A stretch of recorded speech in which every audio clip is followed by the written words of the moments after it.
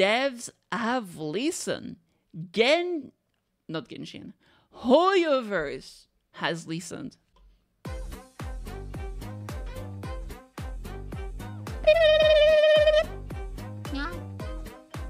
Subscribe, please! Hello there! I just saw a post on the Twitter, on the X platform from Zenless Zone Zero, Ridu Renovation Talk Volume 1. And I kind of want to go over it. There's a lot of information in there, and let's just jump right in. Hi Proxy, since the official release of ZZZ, many enthusiastic proxies have been attracted to new Eridu to visit and explore. We'd like to thank each and every proxy, blah blah blah blah blah. I just want to go to the information. Every time we see how the character and stories resonate with you and how eagerly you are waiting for new content, we truly feel that the city is becoming more real and alive. We received invaluable feedback from you, such as improving the connection between the HDD TV mode and combat experience, offering more diverse and challenging combat options, and optimizing some repetitive exploration experiences. In the first issue of the Ridu Renovation Talk, we'd love to discuss some of the main issues raised in your feedback and share our current plan for optimizing the game and future updates. This is amazing. They are just taking the reins and communicating. It's amazing. I love this. And this is... It's not a... I'm not gonna cry victory too fast. But this is very good.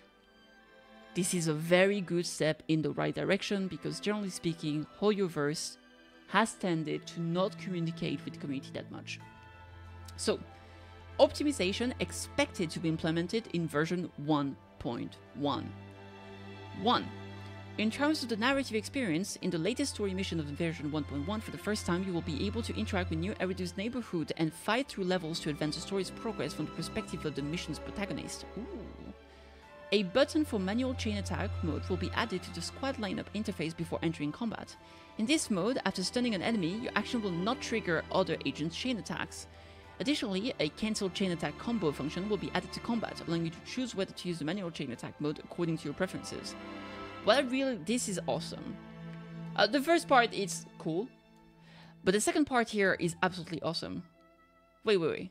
Neighborhood. I don't think this means that you can switch your characters in the neighborhood, but maybe that means that this might happen in the future, instead of just walking around as Belle or whatever freaks decide to pick the male character out there. Sorry. So here this is very nice that we have the option to cancel chain attack. Sometimes chain attack combo actually a DPS loss and you want to just wait it out so you can actually just keep using your main DPS. So this is nice that we'll add a function to cancel it. So yeah, there it is.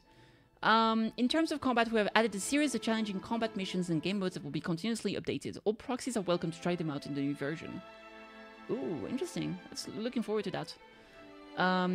In Shiu, I mean, this could be anything, right? But hopefully it's something good. I'm interested to wait for new information in that regard. In Shiu defense, we have improved the display of enemies' attribute resistances, making it easier for you to select suitable agents for each challenge. Quality of life, that's good. After unlocking a new agent, the Internet avatar of that agent will be automatically unlocked. Now you can select your favorite agent as your Internet avatar. That's great. I know it's such a small thing, but today I was checking my avatar because I have the ugly cat one and all the other ones are even worse. I was like, ugh. I know it's not a big deal, but I hated it. The battle menu interface on mobile device will allow you to customize certain UI buttons with a preset plan, so you can choose to control the best suit your playstyle. Okay, that's cool for mobile users. Now, that's interesting stuff. So overall here, nothing too mind-breaking. Just kind of, okay, let's be real here. Okay, cool.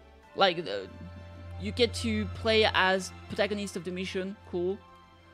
That's good quality of life for a button for chain attack. Cool. I like that. Challenging combat mission and game modes. Very interesting. Need to see more. Right? Shield defense. Improved display. Quality of life. Unlocking new agents. Irrelevant. To get their avatar. It's not even quality of life. And this is quality of life for phone. Okay, now the second part. optimization, sorry, expect to be implemented in version 1.2. So 1.1 is in approximately 3 to 4 weeks, right? Because we just got Juyan's banner, I believe, and generally they last between, I want to say 21 days, kind of like 3 weeks. Right? So in about 3 weeks, we probably get version 1.1. So version 1.2 is gonna be in 9 weeks approximately, right? So we're gonna be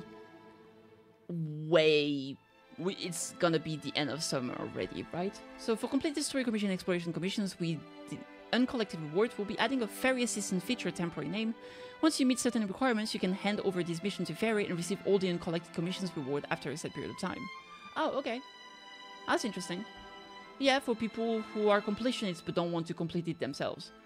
While exploring the monitor, I mean, it will allow people who are not in, just kind of want to go through the story and speed through things and don't want to like look around for small rewards and stuff like that to just get everything. That's cool. While exploring the monitor array, the automatic accelerated playback when enabled will not be interrupted by other events. Additionally, the animation playback speed for some events will be increased, providing a smoother gaming experience. That's good. A preset lineup feature will be added. You will also be able to choose whether to include Bangbu in your lineup for battle commissions. The lineup controls before the shield defense will also be optimized. That's good. The entrance location for agent training will be adjusted, and repeated combat stages will be added, making it easier to access training and familiarize yourself with agent-specific controls. Sure, that's good. After reaching a certain internet level, a feature that allows you to fully change your time will be unlocked, making it more convenient to adjust in-game time. Yeah, I think that's nice. Especially when the game kind of like forces you to like go to sleep and some quest only taking part in some time in the day. I can understand that it's not there right away, but it's nice that it's added in the future.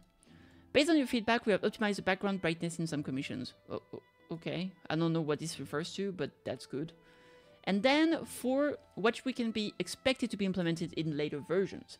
1. Currently, you can only control Wise or Bell in the city instead of other agent. There it is, you have obtained. In the special program live streams of later versions, we will announce our current progress and future plans. Please stay tuned. What I'm very curious about this, how are they going to implement that for characters like Ben? I mean, I feel like the outside is not that big of a deal, actually.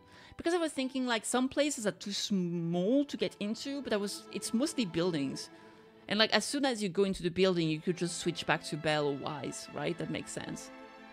So that's cool, though. Because I want to walk around as whoever character I have. We'll be continuously improving the models for some agents to provide proxies with an improved visual experience. Okay, cool. Continue to optimize the interface interaction experience and combat interface UI. All proxies are welcome to explore the game further and let us know your suggestions. Okay, the above is just part of our optimization plans. We'll continue to pay attention to your gaming experience and further refine the game. We'll keep adding more fun and challenging combat elements and adjusting the balance of the different game modes.